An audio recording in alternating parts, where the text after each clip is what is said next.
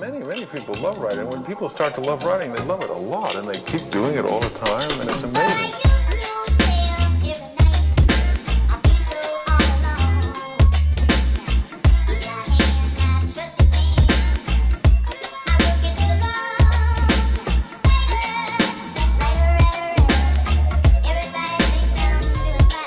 Yeah, graffiti writers, I rhyme writers.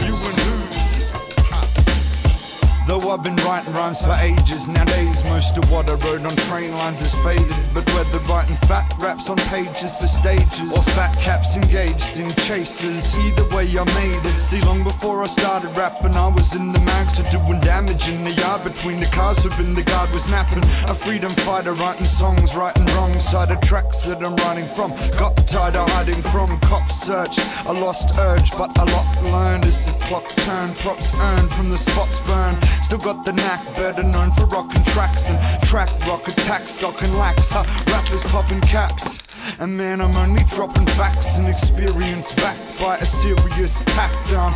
Known as the beast of rhyme, full color peace of mind. More than one lease on life, I never cease to grind or find a sign around the town. Write it down for the count. Either way, I lay my style down as a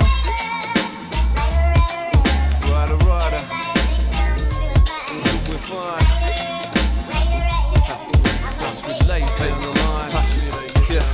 While another kind of writer might be running down the lines, I'm laying down some lines and sketching out a rhyme. I'm rehearsing the verse, editing it till it works, touching up the fuck ups, yeah, fixing up my words. I map out that track, then rewind, take it back, scrap that, and take two. What was I thinking? That was whack, so it's back to the drawing board. Walk my mind's corridors, looking for a window or door, but only hit a wall.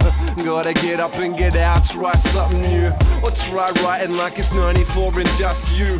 In your bedroom, tuning into fat tape, over the moon, just working on their raps late until the early morn. This is what it's worth it for, making it, creating something better than you did before.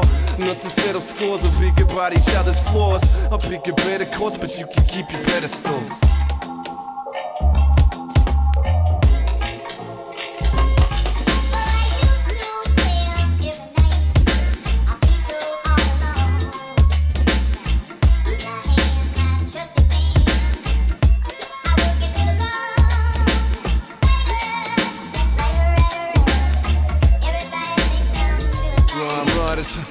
Graph writers, great man.